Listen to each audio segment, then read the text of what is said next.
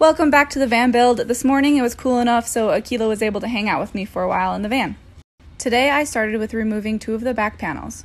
Since the bulk of my wires are run, I can now finish up with the installation process.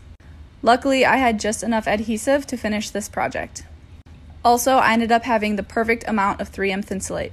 I then moved on to spray foam for the smaller areas.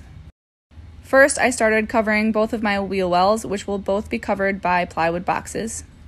This part was a lot trickier than I thought it would be. Then I moved on to the small cavities in my ceiling.